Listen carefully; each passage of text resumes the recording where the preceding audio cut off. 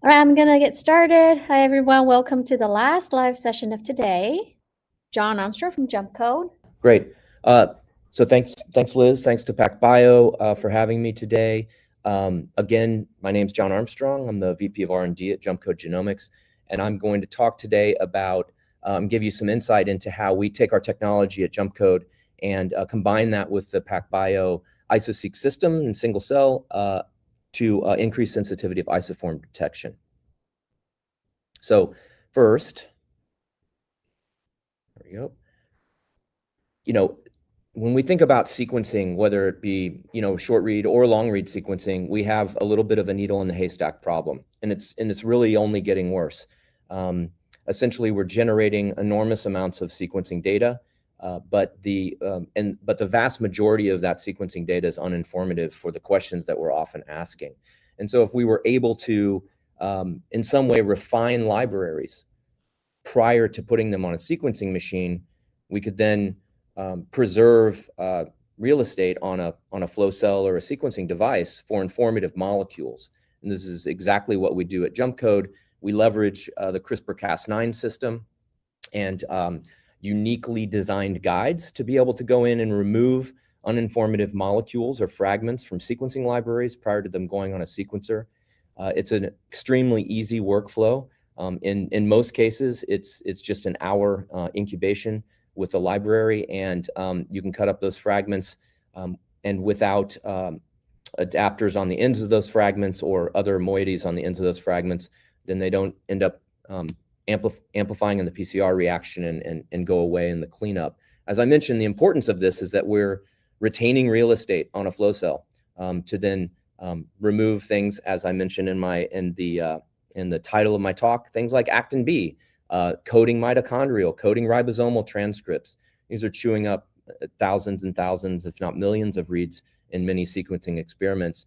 And the outcome of this is that, as we know, Liz had talked about earlier, it was short read sequencing where there's multiple problems with isoform detection and short read sequencing. One of those major ones is you just don't have reads long enough to cross over multiple exon-exon boundaries and recapitulate isoforms, but with long read sequencing, you have that ability. However, the same thing occurs here with whether it be short read or long read, is that you're generating an enormous amount of non-informative or uninformative sequencing data. So at Jump Code, one of our thoughts was in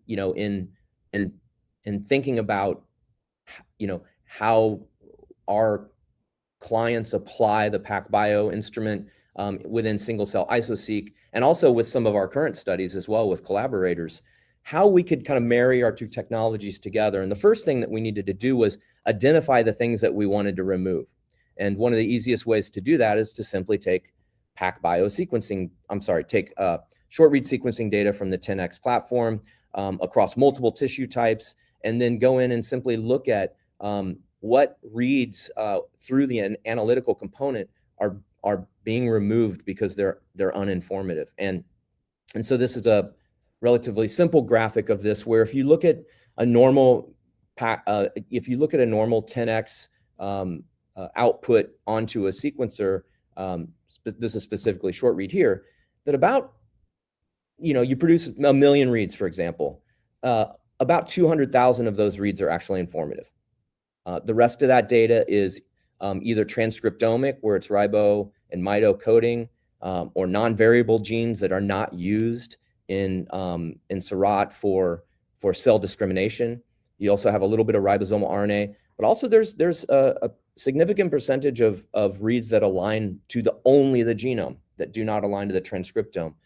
And this could be some stochastic priming from oligo DT primers, things like that. But either way, we end up with enormous amounts of data coming off a 10x machine that is spurious to the questions that people are asking. And so our goal at Jump Code was, can we design guides to use in our CRISPR-Cas9 system that target these fragments in the libraries, and therefore remove those fragments prior to sequencing, and then have more informative fragments go onto the sequencer, and this what we call read reassignment, where we can reassign reads from non-informative areas to informative areas. And so, you know, the current setup for our single cell boost kit at Jump Code, we're targeting genomic intervals, as I mentioned, things that you would only see if you align to the human genome. You won't see them if you align to the transcriptome. We're also looking to deplete ribosomal RNA, non-polyadenylated, as well as the ribosomal genes, polyadenylated mitochondrial genes, and then, as I mentioned, these non-variable genes that we've identified across all of these tissue types that really don't play a role in cell discrimination. And you can see here, as we early on in our work, when we were simply doing a lot of in silico work to understand what percentages these make up in short read data, you can see that ribosomal RNA is about 10%. Then as we move to ribomito, that's 33, and then we have this additive system that is, you continually add these things that that get filtered out through the software, that we can ultimately get up to somewhere around 50%, 60% read reassignment with short read data. So our, you know, one of our thoughts was, can we take this and simply apply it to the PacBio Iso-Seq system for increased isoform detection? And certainly we knew that there may be targets that didn't apply with our system, but that's okay, because really it's the 10x platform that's generating those fragments that ultimately go into a library. And so I'm going to show you a study overview here that we performed on PBMC samples. Part of this has just been recently submitted for publication, and unfortunately I didn't list the paper here, but if anyone's interested, I can follow up with that after. But we essentially took donor PBMCs, extracted RNA, put it through the 10x system, and then with this performed depletion with a guide set targeting coding ribosomal and mitochondrial transcripts, our single cell boost kit, which includes those and other things, and I'll show that in a minute. And then we combined a single cell boost kit with Panglau 800, and I'll describe what that means here in a second. Very simple, as I mentioned, hour-long incubation, goes in, cuts up library fragments, and then those library fragments go away in subsequent steps, and then you end up with a refined library that can go on a PacBio sequencer. And I'll show data analysis for percent read alignments, depletion rates for each of these modules. I'll show total isoforms and novel isoforms as well for PBMCs. So a little bit on the guide sets here and the guide design. As I mentioned, the guide design that in one module we have is for ribomito, and this is coding ribosomal mitochondrial. It's about 100 genes that we've chosen. The single cell boost kit that we currently have as a product, we also tested in this system, where we're designing to unaligned reads, ribosomal mitochondrial, so that's the ribomito, and the non-variable genes that don't play a role in cell discrimination. And then Panglau 800, it's a database compendium of many single cell experiments done as cell in a well, 10x, other types of single cell platforms. And what they've done essentially is gone through and looked at the genes that are identified across the cell types in all of those experiments, and then they assign a ubiquity index to that, essentially the percentage of cells that these genes show up in. And we simply chose the first 800 top 800 of those genes to combine with this. You can see in the Venn diagram below here how the overlap of these gene sets work, and you can see that the ribomito is contained in both Panglau and single cell boost. But there is some uniqueness to the Panglau and single cell boost. And our goal was to see, as we add in Panglau, are we going to gain any more information with that, with adding in additional guides for those genes. And so first, when we look at the reads aligning to targeted regions, so these are regions that we are targeting with the CRISPR-Cas9 system for removal. On the left in the purple bar, you can see the controls where we're not performing depletion. This is just simply running it through a normal system for Iso-Seq. On the y-axis is the percentage of aligned reads. And then we're aligning here to the genome, because we also want to be, since we have guides targeting genomic intervals, we want to be able to look at the reads across the whole genome. You can see here that with all of the modules, we're getting rid of nearly all of the reads that are emanating from those regions. You can see with the Panglo 800 and the single cell boost that the depletion percentage we're around 2%, 2.5% instead of less than 1%. But remember also, and this will be a little bit of a resounding theme with the Panglo 800 set, even though they're ubiquitous, doesn't mean that they're highly expressed. So ribomido, highly expressed. NVGs, many of them are highly expressed. But with the Panglo 800, just because they're ubiquitous doesn't mean they're highly expressed. And so we don't have as high of efficiency of cutting of those. And then when we look at depletion rates, when we simply say the percentage of coverage for control minus depleted divided by control, you can see here that we have greater than 90% depletion rate for all of the modules. And again, this is looking really good. So what do we see from the outcome of this? And here, I think I like visuals a lot, just to say, is the system really working? And so simply when we take and put these reads into IGV for these two genes, we have, I believe this is actually the TXNIB gene, not NIP. No, it is TXNIP. So this is a gene involved in oxidative stress, cellular oxidative stress. You can see that the coverage in the control is 4,400 X coverage. And then when we look at the depleted sample, it goes down to 61. Actin B, I had to include that, of course, because it's in the title of my talk, but we have 53,000 X coverage within the control sample, and then it goes down to 389 with depleted. And so this is just two examples of what that outcome is. And also one thing I'll mention here is that, yes, we're removing these reads essentially from these areas. But the important point is that you now have, at least in Actin B, you have 53,000 reads that are going to other things. And they're going there and we've looked at this, they're not going in a chunky way. They're going in a very flat way across, they essentially get reassigned across everything that's left there. And so this can be really powerful as you go in and start removing these library fragments and reassigning reads.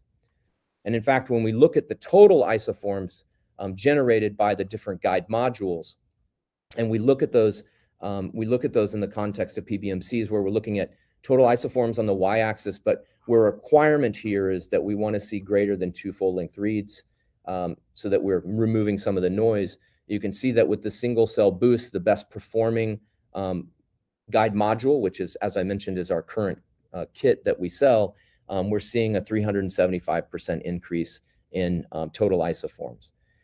The other important point to mention here that I did speak to on the previous slide is that you can see that the ratio of isoforms in the control of the different isoform species is not changing. It's actually just increasing in a grand way across all of those species. And so this is that read reassignment that happens in a non-variable way across all of the things that are left there. And that's an important point, that the methodology is actually retaining these ratios. And then when we look at novel isoforms, you can see we have the same type of thing happening in ratios of the species increasing from control to depleted, which is on the right. Again, this is on the y-axis. This is novel isoforms, but we're filtering for two or greater full length here, and you can see the single cell boost is performing the best here. We have some ideas why we see a decrease in when we add in the Panglo 800, and I think that it's not significant enough here to be of concern, but it's just really not adding anything, and I think it's largely because of the large overlap between the sets. Then one thing that we were really interested in taking a look at is understanding, okay, so we're looking at isoforms in the previous slides, and that was part of this analysis, but we also want to see, are we just generally increasing the complexity of the library? And so what we've done here is we've taken and said, we've binned out reads in 10,000 read bins, deduplicated reads here, and then we want to count the unique genes that we find in each of those 10,000 read bins. And we did this, over up to 1 million reads plus. And so you can see here that we have a couple things going on. One is because we're removing those transcripts from the highly expressed non-informative information, and we're now reassigning those reads to other genes, you can see that we're increasing the complexity of the library. And we're doing this to almost twofold. So the complexity of the genes that we find. The other important point here is not only are we increasing the number of genes that are found, we're also increasing the number of unique reads. So you can see here in the control, we didn't do any filtering or anything, we just let it go. In the control, the number of deduplicated reads or unique molecules is around 160,000. Yet we're finding it go up and continuing to slightly increase even over 1 million here.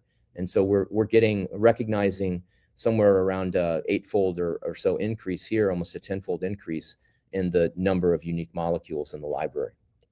And then when we do the same thing with isoforms and look at the same type of analysis, you can see that we have 4.75, which is a 375% increase in isoforms in the depleted versus the control, and concomitantly a 7.23-fold increase in unique molecules for those isoforms.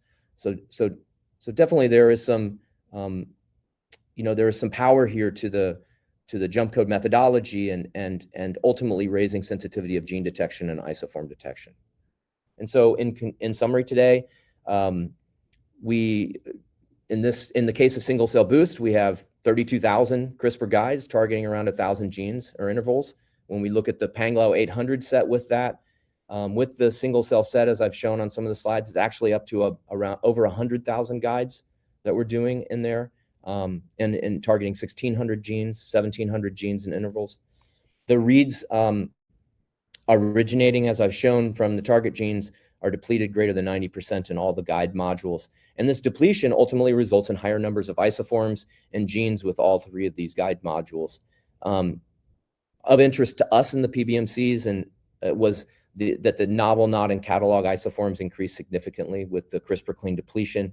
And we see further increases in isoform discovery when we think about things in terms or design guides for tissue-specific panels. So let's say there's a person that's a liver researcher and specifically wants to look at isoforms in liver. We have the ability, because the CRISPR-Cas9 system is so programmable, we can do custom sets for researchers to be able to use specifically within their research. And for example, they want to be removing albumin all the time, and that's something we can absolutely do. And so I'll close there with thanks for the PacBio crew and for Liz. Thanks to the team at Jump Code that did this work. And if you have any interest in the single cell boost kit that we have and you want to use it within the PacBio Iso-Seq system, please, you can either shoot me an email or you can find us at jumpcodegenomics.com. Cool. So I'm going to keep your icon on for now, Okay. because I think okay, it's on. So for your questions, we're just going to use this. Okay, so great. Switch over Easy enough. Easy enough. Yeah. So question is, have you worked with single nucleotenics libraries? Because one of the curious points they pointed out was that maybe the issues with pre-mRNA, aka not completely spliced mRNAs, are abundant in single nuclei preps, and like they're interested in that the removal of pre-mRNA is something that you guys want to target for approval. We have not done that, but it is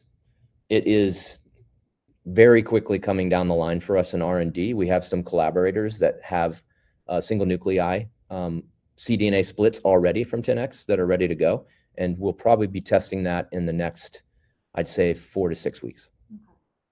And then the other question about the Panglao 800, they're wondering if with Panglao 800 you are losing some new isoforms from those ubiquitously expressed genes.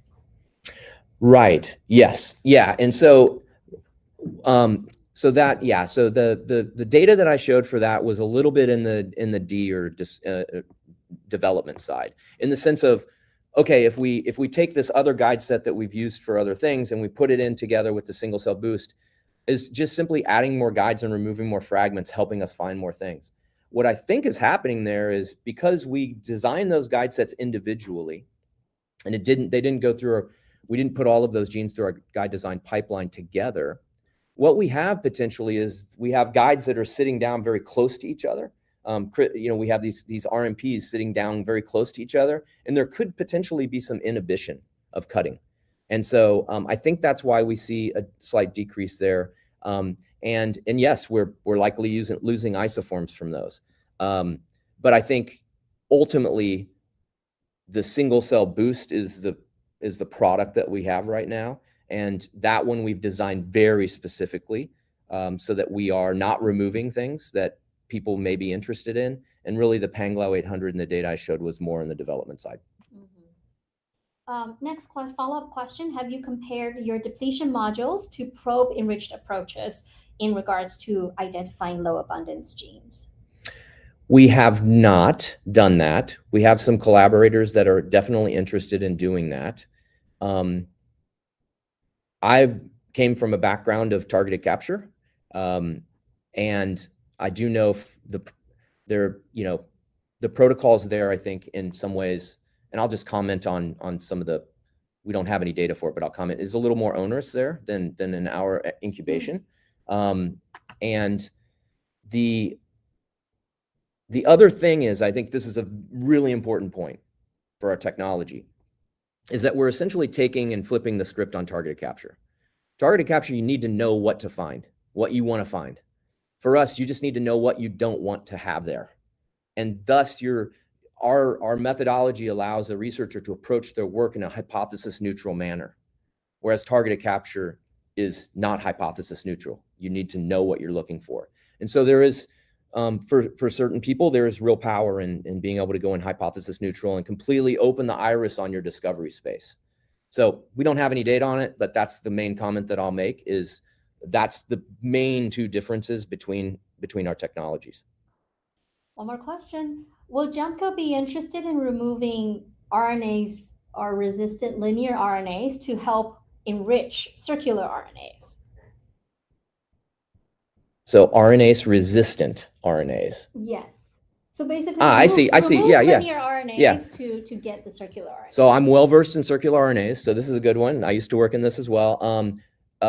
Yeah, absolutely. I mean, that's what is great about the programmability of the system, and we do custom work with people. Is that if you know the sequence or the ensemble gene name or of those things you want to remove, we can absolutely design guides to those. And what we can do is, we also have a do not target list. So obviously we would want to have the sequence of known circular RNAs in that do not target list as well. Awesome. Okay, Antonio, if you can come on stage. Good morning, everyone. I'm Antonio, a postdoctoral scientist at Brown Lab at Cedars-Sinai in Los Angeles. First of all, I would like to thank PacBio for inviting me to this Iso-Seq Social Club Volume 3. What I'm going to talk about today is how we could uncover the roots of tumor heterogeneity when a standard single-cell resolution is not enough. Particularly, I'm going to talk about mother technology, that is our approach to get somatic transgenic model, and why they are accurate model for preclinical testing platform. Dipping into the limitation of standard cell rate and how long-read sequencing single cell could help us to deconvolute high-grade glioma. Well, mother technology is based on a mosaic analysis by dual recombinase mediated cassette chain that permit stable labeling of mutant cells, which are expressing the transgenic element from a specific chromosomal loci. To do that, we do a double recombination with Cre and Flipase, which add together to introduce a group of genes inside our model in an efficient and easy way. To introduce the DNA into the brain cell, we use electroporation, a really simple technique. We directly inject the DNA into the left hemisphere of a brain of a one-day postnatal mouse, and then we take a brain electrode to sub the DNA into the dividing precursor cells. This technique is a very high throughput method because we can do several hundred pups in the morning, with a huge control about the orientation and the magnitude of our mother transgenesis. This methodology, the mother technique, permits generate several mouse models with a bunch of applications, being one of our main applications, the modeling of pediatric brain tumor that are carrying the most common mutations. So, taking the Dr. Javadu paper as a jumping off point in our study, we modeled 2 patients that have PDFRA activate mutation and TP53 dominant negative mutation, but they differ in the histone 3.3 mutation. One have K27N and the other G34R mutation that are common mutation in pediatric brain tumors. The histone 3.3 protein mutation are really fascinating in the sense that they have the same clinical presentation and have similar function, but the phenotype is quite different, since the K27M mutated tumor are presented in the midline and the spinal cord with short overall rate, and the G34R mutated tumor are usually cortical with better survival rate than the K27M. So to generate these models, we inject the DNA into the brain and then, importantly, sweep the electrode path from the medial to the dorsal region in the brain to target of the cells from the midline and the dorsal. So we are targeting the precursor cells that are going to lead the formation of tumor in both regions. So we are giving the chance to our model to generate tumor in both areas. Well, after 120 days, our models show the same phenotype that I just explained. The K27N tumor show an infiltration in the striatum and in the corpus callosum, but the cells don't invade the cortex. In contrast, the G34R tumor have a huge infiltration in the cortex, but not in the striatum. In our model, we did not get any exception of this phenotype, since all the G34R tumor were located in the cortex, and all the K27M were located in the striatum. Also, the G34R tumor show a better overall survival than the K27M. This was so fascinating to us because only the chain of one amino acid in the histone 3.3 are dictating the location where the tumor is forming, and even given the PDFRA and TP53 mutations. So to explore the heterogeneity of this tumor and the accuracy of mother as an accurate model, we do single cell to compare our data with Mario Suva Mariola human dataset. Making a long story short, we found that in the K27N tumor, we found the same population that was previously described in the human dataset by Mario Suva and Mariola, even in the same proportion. So our model is so close to human, even at single cell. So given the accuracy of our model system to generate autochthonous tumor models, reflecting the clinical subtype of glioma, and knowing the potential of single cell to study heterogeneity, we decide to make a huge single cell mouse atlas that start with integration with developing brain and normal brain dataset from Linarson lab. Also to this data, we add different tumor datasets from our models to improve our knowledge about the heterogeneity between them, and also to discover different transcriptomic programs. Thanks to this outlet, we found different cellular lineage and differentiation routes. As we can see here, the oligodendrocyte differentiation route, and the microglia and endothelial cluster of cells. Also, this atlas allows us to explore the heterogeneity between similar tumors. As we can see here, these are two ependymomas that only are different in a gene fusion. So both have a different distribution in our UMAP embedding in our atlas. However, this atlas was unable to differentiate between some pediatric tumors, such as those that have an alteration in the histone 3.3.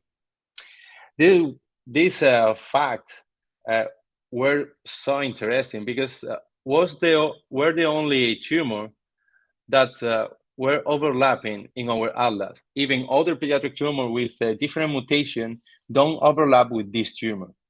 Furthermore, these tumors are so heterogeneous in other aspects, like histone mark, as you can see here in this PCA, the G34R and K27N sample are different distributed through this plot.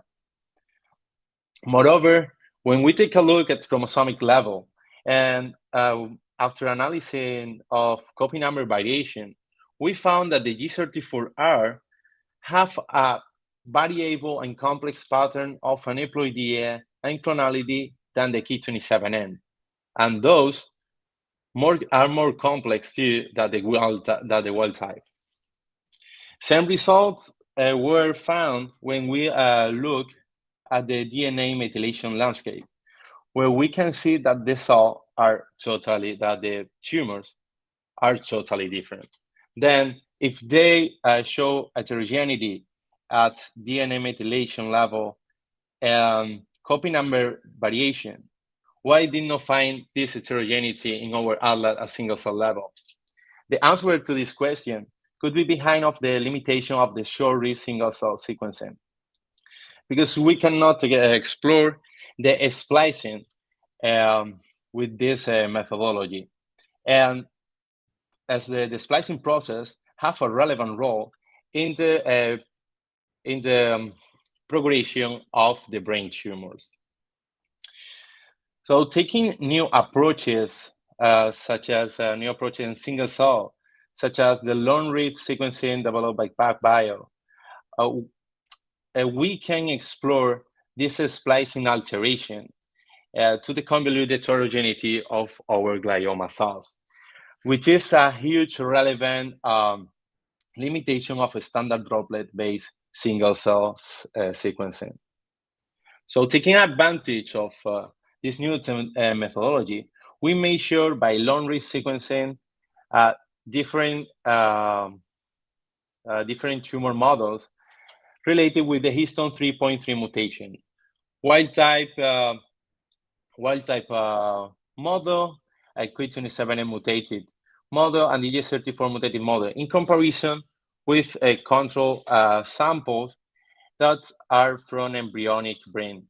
Then after get the tumor, we establish the organoids, and we measure, as I said, the cell by long-read sequencing and analyzing the data with the Iso-Seq application.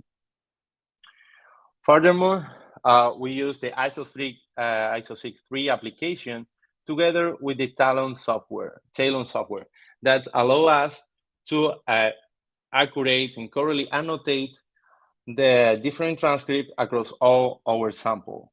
Interestingly, we did not find any differences between the number of transcripts categorized by Talon in each sample. However, when we analyze the data and we correct the batch of this sample, we found that the tumor sample were together in this UMAP and really good differentiated from the control sample. This fact was more evident when we take a look of TOP2A expression, that is a proliferative marker of cycling cells, where we can see that are more expressed in the tumor sample than in the control condition. So making taking all our effort to explore the heterogeneity between samples, we reanalyze the data, removing the control condition. And we, after reanalyze the data in the new UMAP, we can see that the distribution of the cell in this plot were different and not too much overlapping. So although we need more analysis and deepen more in the splicing, we could find some tumor markers that are deconvoluting the heterogeneity of this tumor that was not possible with the short read single cell. Also, this is giving the importance to the analysis of the splicing to explore the heterogeneity of the tumor that at the beginning looked like so similar. This importance is also super when we take a look of the huge count of the sample, the total count of the transcript of the sample, where we can see that the unique transcript in each sample are higher than the number of transcripts that are shared between them, except K27M. All in all, to conclude, we can say that the short read is the tip of the iceberg of tumor heterogeneity that could be solved by new long read sequencing with PAPBio that also is compatible with the short read process. Finally, I would like to thank to Elizabeth Sen, Roger Baldwin, and Alex Westman for the help to set up this analysis and this technology in our lab, and also to all of lab members, collaborators, and fundings to make this this kind of project possible. And you all for your attention. Thank you. Thank you, Antonio. So I have a question first, and I know we've discussed this a little bit on Slack as well. It's kind of like what is the next step of analysis that you need to kind of, you know, like what's still missing? I know we were talking about how to integrate these samples and do like a sample to sample analysis. Like what's still missing and what would you like to see? It's a great question, and this social club I got a lot of ideas how we can continue with the analysis.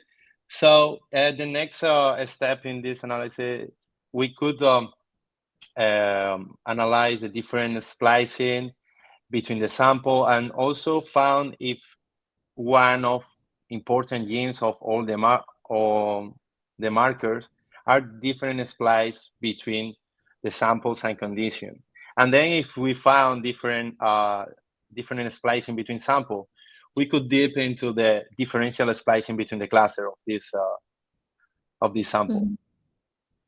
Yeah, and also I know for this pilot study, I think we sequenced one sample for each of the types, I believe. No, it was two samples. Two samples for each one. Yeah. I guess what I wanted to ask is how different do you expect those replicates to be, and would you need to see more of it? Yeah, because to make our result more robust, we thought that we need to include more sample between the condition. Could be we could obtain two results that maybe get the overlapping again, like the short read, or maybe get more differences between the conditions, between the type of tumors. So yeah, absolutely, we need to. I think that we need to get more samples. Cool. Thank you. Thank you. All right, so I'm gonna bring up next is Katie's talk. All right. Okay, can you hear me, Liz? Yes, I can. Okay, awesome. Okay. Yeah, thanks for having me. I'm a research professor here at Nationwide Children's Hospital in Columbus, Ohio, which is also affiliated with The Ohio State University. Let me turn on my pointer. Okay. All right, so today I want to talk about a study that we're doing, and we're studying somatic mosaicism So most people might be familiar with this term as it is used to talk about tumors. So somatic mosaicism is somewhere along the way, a cell develops a mutation. That mutation probably confers a selective advantage to that cell, and then all of the daughter cells have it, and then you have mosaicism, right? So sometimes this can lead to disease, as I mentioned, in tumors. What we study is somatic mosaicism in neurological disorders. So there are a couple phenotypes or diseases that I want to just introduce as terms. Maybe some people are familiar with these, but in particular, there's things called focal cortical dysplasia, or FCD, and these are actually diagnoses that are made based on pathology review. But due to advances in sequencing and molecular profiling, we know that some of these different types of FCDs have characteristic gene mutations in the tissue. So for example, in FCD1, we often see these mutations in a gene called SLC35A2, and FCD2, it's mTOR pathway mutations, so anything in that pathway could be affected. And then there's a type called FCD3, which I just wanted to point out just to introduce this term, which is called LEAT. So these are long-term epilepsy-associated tumors. So type 3 FCDs are anything associated with lesions. So this could be like sclerosis. Mostly it's tumors that just happens, likely causal for the patient's epilepsy, but they're always associated with some sort of lesion.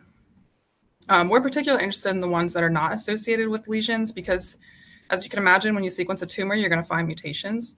But we're interested in studying more like these FCD1 and 2s where we don't, going into it, we don't know the mutation. So here at Nationwide Children's Hospital, we're uniquely poised that we can study these patients because a lot of them, not all of them, a lot of them undergo surgery to remove the affected brain tissue. So when these kids don't respond to typical medical management, like with drugs, prescription drugs that would treat their epilepsy, they can actually undergo surgery to remove the affected portion of the brain. And we have a research study where we can get some of that brain tissue and study it on a molecular basis. So to date, we have 74 patients enrolled in this study, and we've characterized all of the brain tissues from these patients.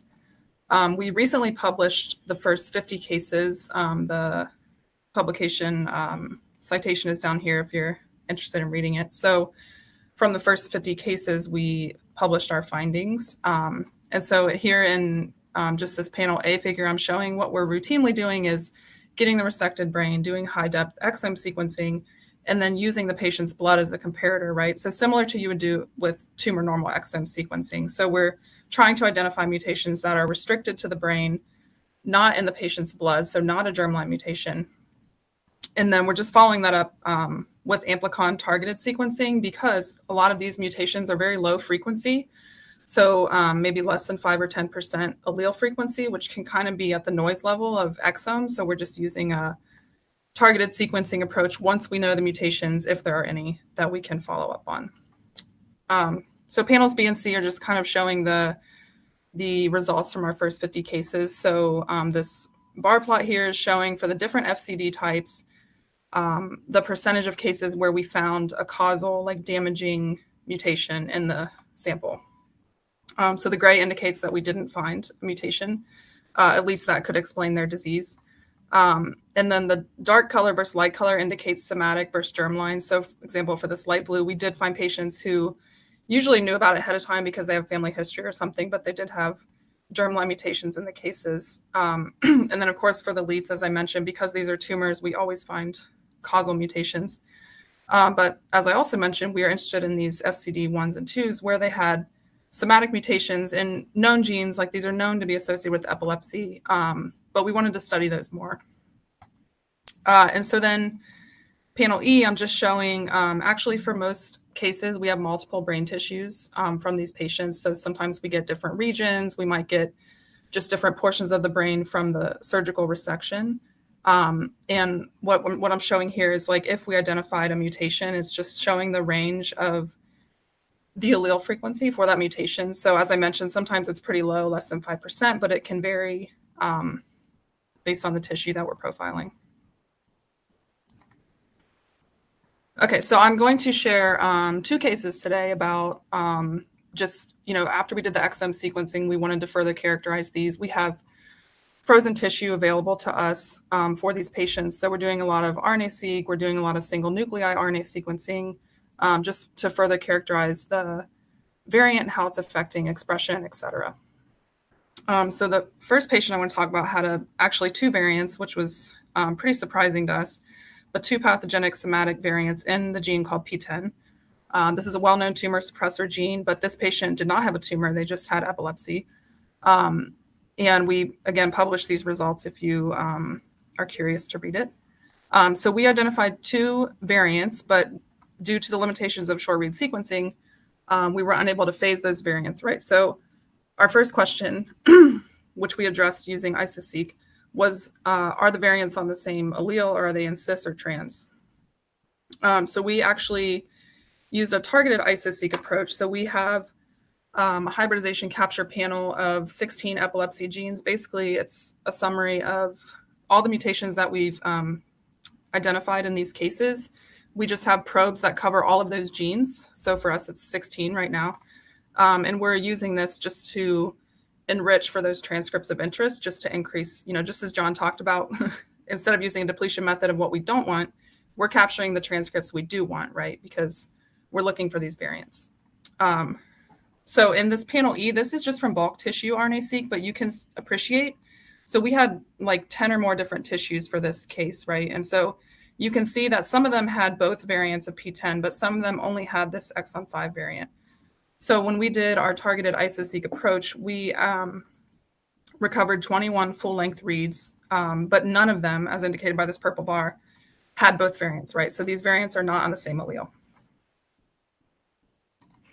Now, what we wanted to do next, because we have frozen tissue, we do single nuclei RNA sequencing, right? But we wanted to do long read sequencing in addition to the standard workflow of short reads so that we can overlay the genotype with the gene expression.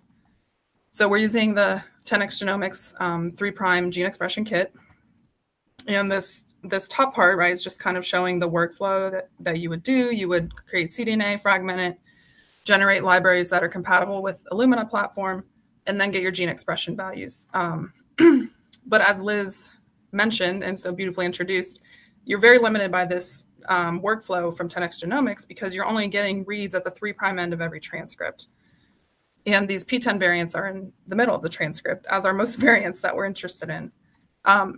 So where we split this bottom part, we took the residual cDNA that was not used for 10x, and then did PacBio Iso-Seq sequencing to genotype. And then because this 10x cDNA already has the barcode from the 10x workflow, we can then overlay the genotype of the PTEN variants with the gene expression.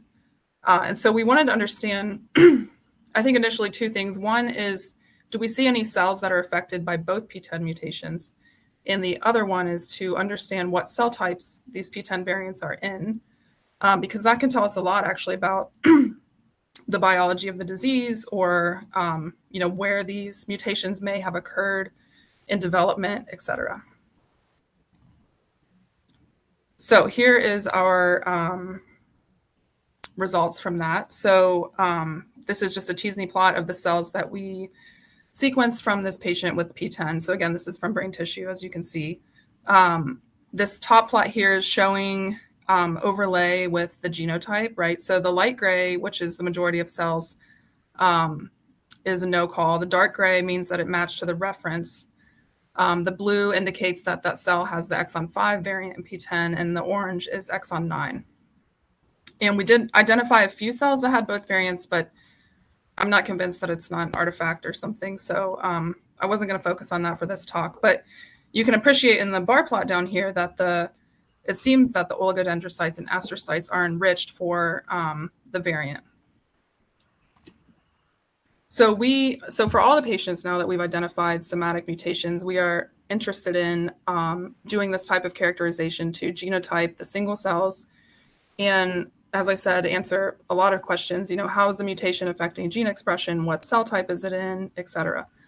So we have a nice cohort now of 24 unique tissues where we've sequenced almost 100,000 total single cells. And we are actively working to, we already have the short read data produced, and we're actively working to produce this using PacBio long read sequencing to understand the genotype.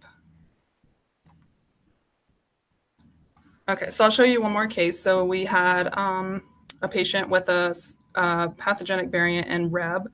And what we know from other studies and papers, this is a presumably activating mutation. And you can see here we had 4 tissues from this patient's brain, the surgical resection. And you just showing here, like you can appreciate the different frequencies that it was found in these different tissues. And again, this Reb is like a known causal gene for epilepsy.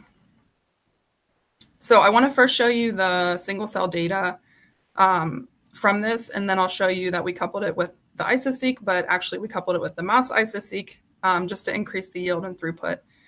But this mutation in particular was actually near the 5' end of the gene. So if you're familiar with 10x chromium kits, they have a 5' and a 3' kit. And so we actually used both on this case because we thought, because the location of the variant, obviously we're going to get better genotyping with the 5' kit. So you can see the 5' kit on the right, you can see, just visually appreciate that the mutations that were called were at a much greater yield than the 3' kit, which was like very, very sparse. And just for your knowledge, we're using this package called Vartrix from 10x Genomics to genotype these cells. So you can basically just give it a VCF if you have that from exome sequencing, and it will genotype those calls in your single cell data. So we actually did this with quite a few cases, and it's just a little manuscript under peer review right now because we were interested in comparing the 5' and 3' kit. But we're still left with a lot of unknowns, right? Like more than 50% of our cells still were not genotyped. So one of my colleagues, Anthony Miller, actually identified this paper on a preprint on bioRxiv. And Liz introduced it, so I don't want to go over it too much in detail.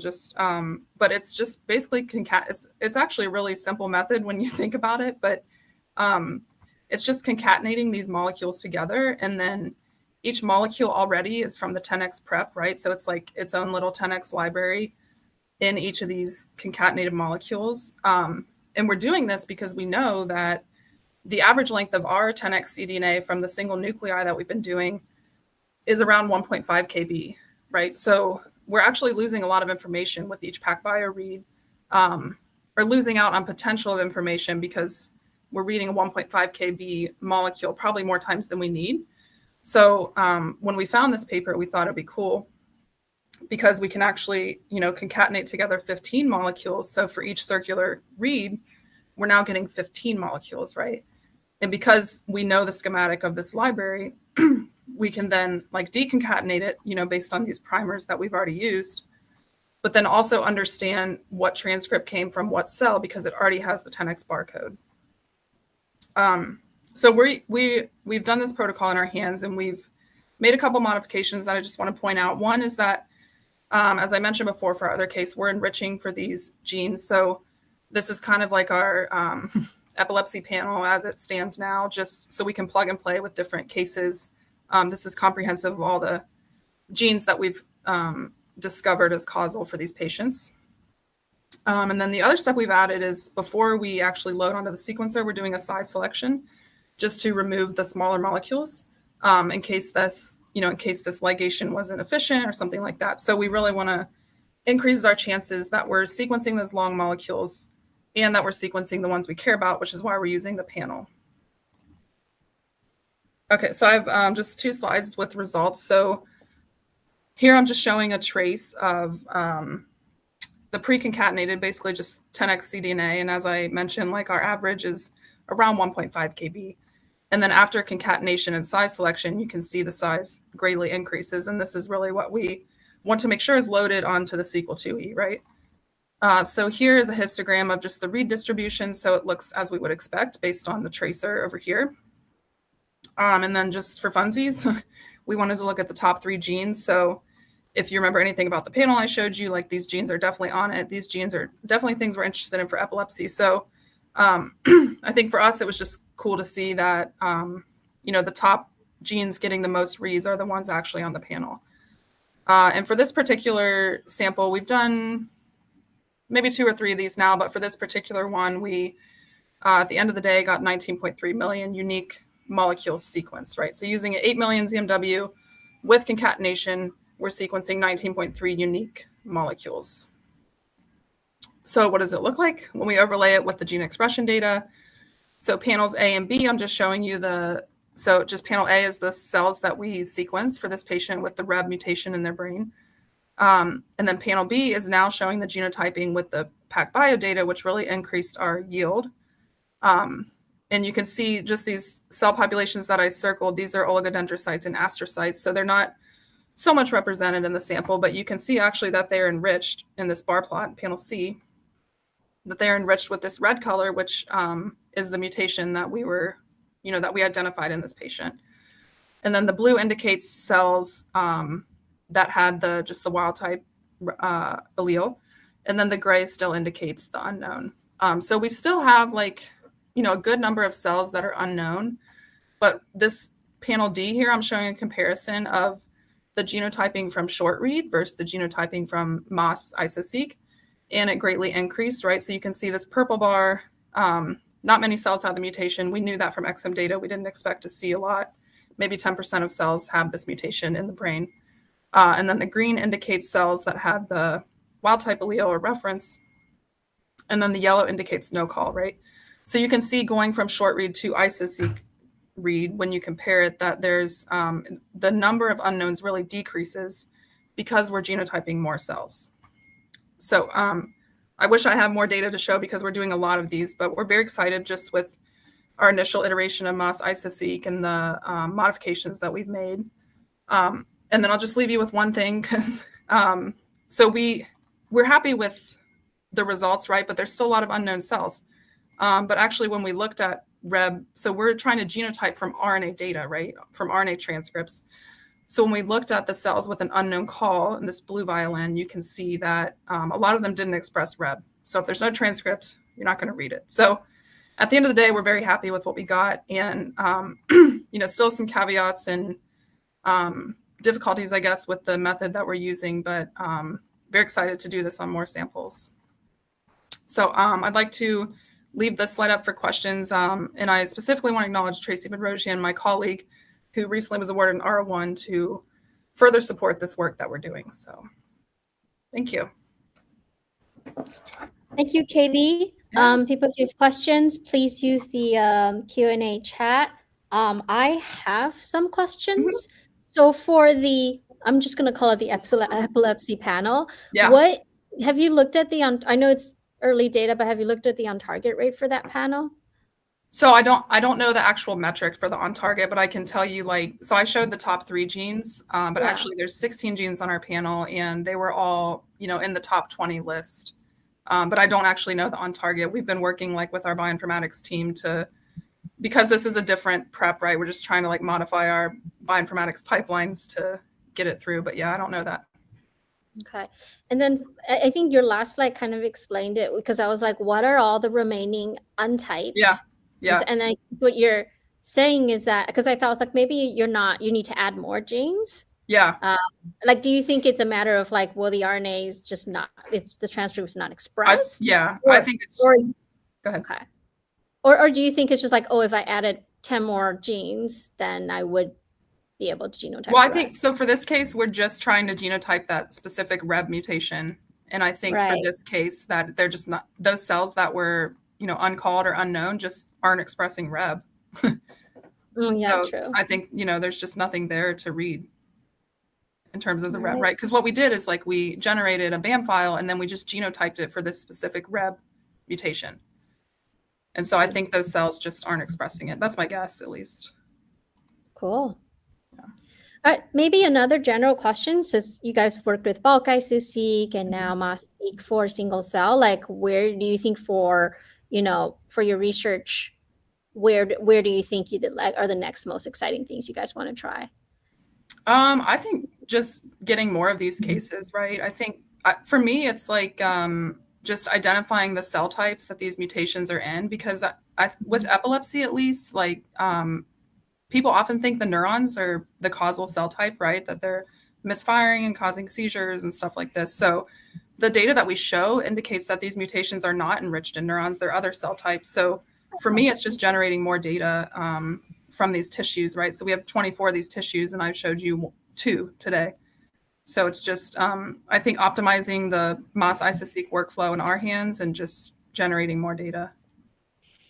And you show with that publication that there's that P10 mutation for that pediatric case. Do you think it's always like, I'm just thinking like in that case, you already knew it's P10. Do you feel like if there's another, epilepsy pediatric case, how would you follow the same kind of method for like say whole exome sequencing to find the gene and then you target it? Is that what you envision? Yes, that's definitely what we're doing. And the reason why we developed that panel with IDT to be comprehensive, and we have another panel that's like way more comprehensive, but that 16 genes is just comprehensive of the patients where we've identified a mutation so far. Got it. So yeah. Cool. Well, thank you. Thank you. I'll bring up Jason's talk. Cool. Well, I'll let you drive this. Great. Yeah, so I think this is a nice way to kind of wrap up. It appears that we're sort of taking from lots of different fields of single cell that were kind of come together in this social club. Is really exciting for us to all be able to talk together and share sort of some of these ideas.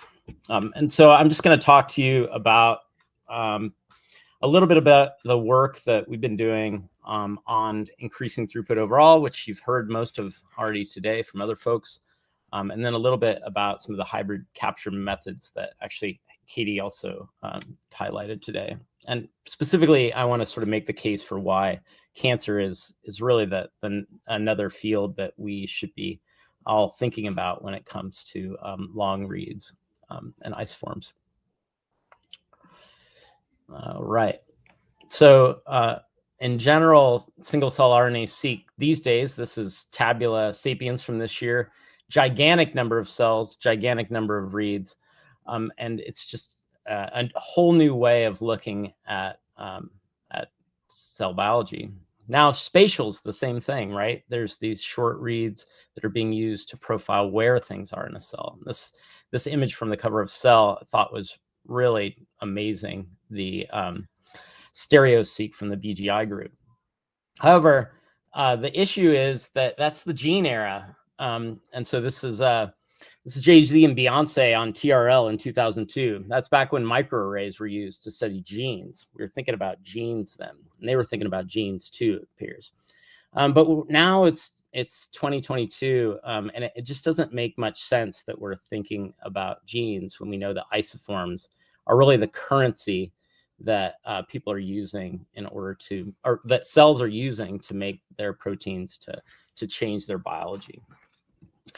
So we know that bulk Iso-Seq has been used for years to unlock mRNA isoforms, and your favorite gene can be profiled that way, but it's hard when you get to do this through whatever single cell technology, because often there's just a piece of the gene is seen. So YFG, your favorite gene, you'd only see the 3' end in this case, or maybe a few junction reads internally. You'd never know that there's all this isoform biology there, and isoforms do matter. So what we've been working on, and you've heard a lot about this already today, is tech development to increase throughput and help folks with isoform discovery. And so it's the MAS Iso-Seq is an exciting development that the Broads offered, and Katie just talked about. They're using that in their own hands there at Nationwide. And so it's exciting when you can take our HiFi reads that are accurate and just sequence a whole bunch of these at once. And so we're excited to bring MAS-Seq to the whole community soon. Second is, what if you just don't want to see some of these genes? And so you got to hear from Jon today about maybe we just use the telescope to point towards reads that we care about. And so that's one way, is just to sort of get rid of a lot of the reads maybe we don't care about. And the last is a hybrid capture. That's another telescope that you can just point the reads towards that. And Katie talked about that for epilepsy, and I'll speak about that a bit for cancer. So I want to also just point out that many of the things you've heard about today is, yes, you can look at cell type specific isoforms or disease specific isoforms. You can do things like predict open reading frames, go for proteins. But a couple of things that I think that are important to point out when those single cell short reads will really have a hard time is when reference-based alignment is needed. So there are genes in the genome that are quite variable. These are like things like TCR and BCR. And we've seen long reads make a difference with this really in the COVID era, people looking at what antibodies are made in response to the virus. But there's an entire field that's just waiting for a ton more of this with long reads, single cell, and especially with more throughput to be able to look at these things.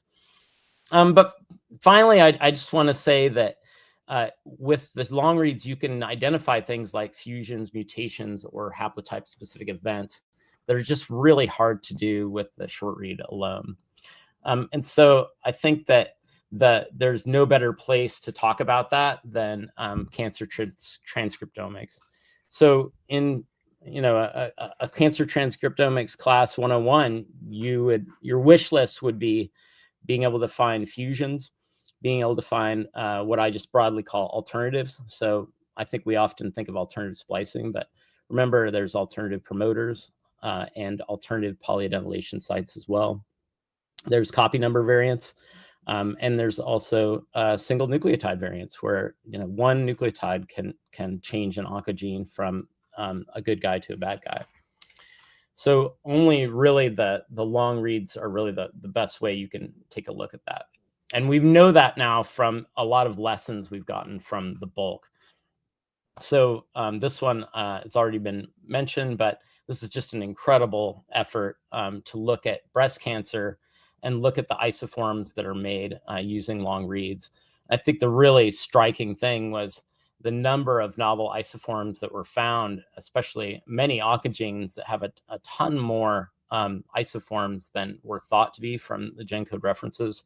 And that ton of these novel isoforms, 30% of these affect some sort of conserved domain, and also the same amount affect some kind of protein localization signals. So we predict these are real, these do something. And alternatives, also promoter choice. This is a study I saw at Biology of Genomes, I guess about 4 years ago. And it blew my mind that people hadn't realized this, that they looked at 42 cancer types and normal tissues with GTACs, a total of over 18,000 samples with short read RNA-seq, and found that it's really promoter choice is really one of the most important ways that cancer is regulated. And this is a lesson that I think we knew from bulk Iso-Seq is you really can't trust gene annotations. They saw lots of promoters there that maybe weren't seen before. And that just overall alternative promoters are very common in cancer. And that paper ended with a finding that certain promoters actually changed the patient outcome, so changed whether the survival rate of that cancer. And so you fast forward a couple years, and this was one of my favorites in Iso-Seq last year that I think has also been probably discussed today, is basically the exact finding of that broad atlas paper was with gastric cancer, that there is these novel isoforms of the ARID1A gene that when those new novel promoters are used, it changes the amino acid sequence of the protein.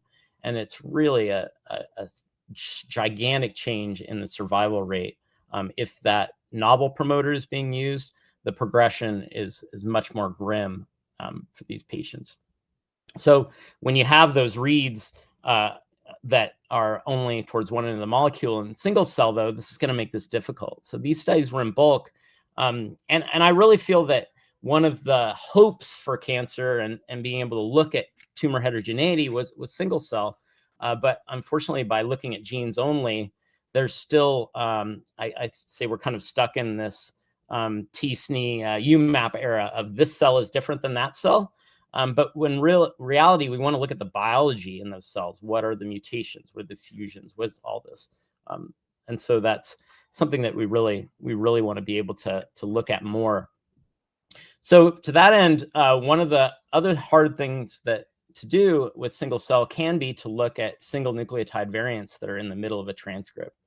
And so this is some work that I've been doing with Scott Furlan's lab. He's a pediatric oncologist at the Fred Hutch Cancer Center here in Seattle. And he had this interesting case of a pediatric leukemia patient that had received a bone marrow transplant. So there's two different types of cells in this child's PBMCs in their blood at that point. So we performed an enrichment towards the cells of interest, the blasts, and that's with a CD34 plus antibody selection. For this, we did both the 5' and 3' selection. It's similar to what Katie was mentioning. It'd be nice to be able to not bias towards one into the other with mutations. And for this, we tried just an off-the-shelf cancer panel. So this is 1,253 cancer genes. This is a panel that 10x Genomics offers. I think it's made by IDT. And that's, that's kind of over the top with too many genes probably, but it's something where we wanted to be able to be comprehensive. I think Katie's idea of epilepsy, a panel that's really towards the gene of, or the disease of interest, is probably even better. And so on the right, you can see what happens when we either did the 3' unenriched 3U or 5' unenriched. You could see that only about 9 or 10% of the reads were on target. So that means that they went towards these 1,253 cancer genes. However, when we perform the enrichment, so 3UE or 5UE, you can see that over 90% of the reads are on target. And so you could see that the lower plot, these violin plots of the depth. So you could see that, yes, we did get some reads towards these genes without doing an enrichment. But once we use the telescope to point towards cancer genes, it changes that overall distribution. So what do we find in there?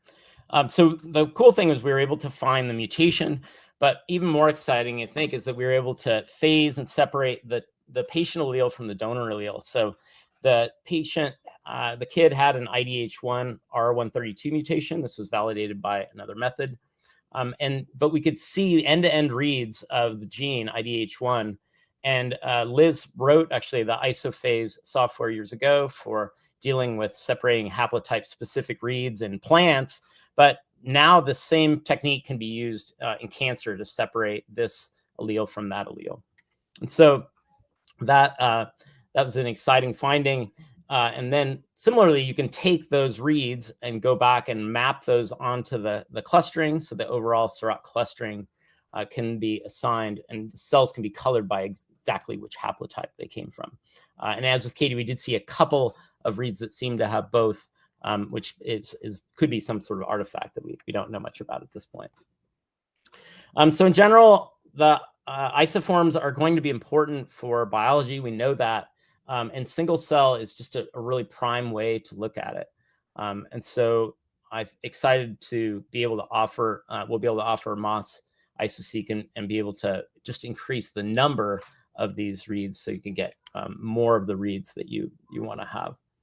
And I want to just thank the group I work with at Fred Hutch, Scott Furlan's lab, our Iso-Seq team internally, and then also the folks we worked with at the Broad to sort of port over MOS Iso-Seq to learn more about it. And with that, I'd love to take any questions. All right, Jason, I'm actually bringing some of our speakers back because this is the last session and we have about 10 minutes. All right. Well, I actually just want to ask, like, how do you guys feel about this session? Just all the things that you heard so far today. Is there anything that was surprising? You're like, oh, now I want to try that.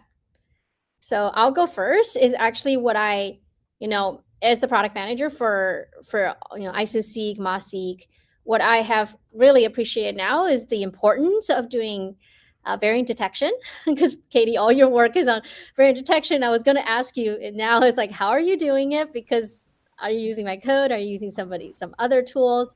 And then the other is the ability to do fusion finding now in single cell data.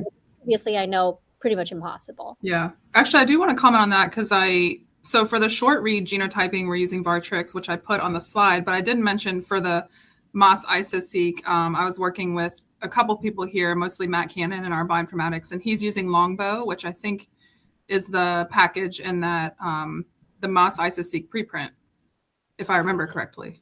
But Lombo does deconcatenation. It doesn't do variant calling. Right. So he would create the BAM file from Longbow and then just manually genotyped the variant that we're interested in. Oh, yeah. Okay. So he's just pulling out the reads. So we know the, you know, the very specific variant we're interested in. He's just pulling out the reads from that BAM file, and then we're overlaying it with the gene expression data using the 10x barcode. Okay. So yeah, that sounds like a manual process. That definitely I'm thinking very about. much. Yeah, so as we think about the next version of the software, like the previous session, you heard that Rogers explained how the current bioinformatics work, and I can already think about like how we would extend that. I know, I was wondering that, right? Because I think a lot of the focus is on isoform characterization, but for us, like our primary objective is, you know, we just want long reads that cover the barcode, the 10x barcode, and the variant we're interested in, and that's our primary objective right now. So, yeah, maybe this is a bit of TMI, but we sort of have to reinvent a lot of what we think about single cell long read, right? Because a lot of it has been these, like the main goal is to get that blurry UMAP or something. But it's exciting to hear that that's straight up on your mind. That's what you want. So I know this is very specific, but maybe something that I would ask our users like Antonio and Katie to think about is what would it make more sense tools-wise is to have each isoform also typed by alleles, and that becomes a new isoform, right? And that's something you can put into CIRAT, or something where it's an isoform, but then we have an attached VCF file that kind of shows each isoform, because all of you have used probably like CIRAT or Kana, right? So right now, with the Moss-Seq release, we're going to create two kinds of CIRAT inputs, right? One is gene level information, one is isoform level information. Now, I'm already thinking about if we start to add fusions and variants, how do we represent them in these matrix formats that are still understood by, you know, things like CIRAT. And looking at ScissorWiz, I wasn't aware that you could also visualize variants in it. So it seems very exciting. Something I want to try is how compatible is our output to ScissorWiz. Oh, so I talked about what was a good takeaway for me. So maybe the rest of you. Yeah, I can go next. I think in general, in our work, we've primarily been focused on bulk Iso-Seq as well, but I think even though I have not given a talk in the last two Iso-Seq social clubs I've attended, so it's been really great to see the progression of the single cell Iso-Seq and the Moss Iso-Seq technologies and what applications people are using them for. And so it's just been really cool to see all of that. And it's given us a lot of ideas on things that we can do now with our technology that we're developing and with the capabilities of single cell Iso-Seq. John? Yeah, I think, I think we're really interested to understand how our guide sets perform within the Moss Iso-Seq system. And if some of the same advantages we see with the current methodology also hold for that as well, because I think that the outputs that you guys are seeing there are really, really exciting, and really is putting that into a whole new realm. I think I'm actually really excited to see it on Moss, because I think the discovery power is very dramatic once we have that 10 to 15-fold increase. Katie? Yeah, I would. I was curious about John's talk because so I showed you the top 3 genes that were represented in our data, right? But we were going after 16, and what I can tell you is like those 16 genes were not the top 16, so they were all within the top 20. But we repeatedly see MALAT1 in our 10x data, and I know it's a known thing. It's probably representative of like dying cells or something. So I'm almost wondering if we need to couple our hybridization capture approach with something like depletion of these other things, just to like really maximize, right, like the throughput. Yeah, I mean, we as I said, I have background in targeted capture, and just theoretically, we've always believed that removing spurious things in there and just driving the case harder of hybrid capture will always increase your on-target percentage. Right. Just recently, there was a paper that came out just in the, maybe not recently, February, I think, of 2022, that showed just that it was increasing target percentages. And so we just haven't had any collaborators to work with on that. So if you're interested, we would love to talk. Yeah, that's awesome. Antonio? I don't have too much things to do because I started working with Iso-Seq data from 1 month ago. But in my PhD, I did a lot of analysis about isoforms in bulk RNA-seq. And in comparison with the single cell, I think that there is a huge lack of information about the isoform, how the exon and introns are explosive, are indexing in the isoform. So that I think that information have a lot of functional applications in the data. So maybe with, I don't explore too much tapas versus or with, but maybe with that packages, we can get that information. But yeah, so sorry, because maybe it's my misinformation because I don't work a lot with that, but these are all super new tools. About the single cell, yeah, I need to do. I need to do. Also, I'm not bioinformatician, so I'm getting used like more. I need to get used to use more this kind of softwares. So to sum up, this social class helped me a lot to learn about all the application that we can apply to our data. Anyway, I will contact you for sure if I have any issue, because I will have. Cool. Jason, I mean, you did the concluding talk. Yeah, I mean, I guess I'm a long-time advocate for this. I'm not new to this. I'm the opposite of Antonio.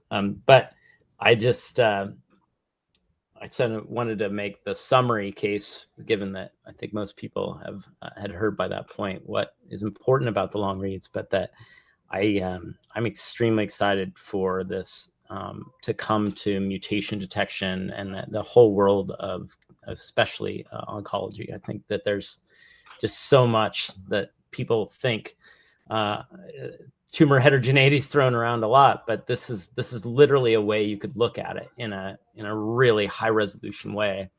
And I'm excited about things like the jump code depletion to just kind of, we know all those cells are going to have actin in them, right? So like that's not what we need to look at. And I think target capture has its you can only look at what you went looking for is the problem with that. So I love the idea of just depleting and looking for the rest. That's super cool. Well, we have a question from the audience. We have a minute. So maybe we'll just see if anyone wants to answer. I'm interested in sequencing genes that contain repeat expansions, such as CAG repeats in Huntington's, in single cell or single nuclei. And the Huntington's transcript is 13 kilobases, so can MOS-seq be applied there? Jason, I'll let you take that one. Oh my gosh, yeah, I definitely have fielded questions about both the repeat transcripts and about very long transcripts for a long time. I don't think that would be the best case for the MOS because it's not going to be something that we can't do, a whole bunch of concatenamers of a 13 kb piece.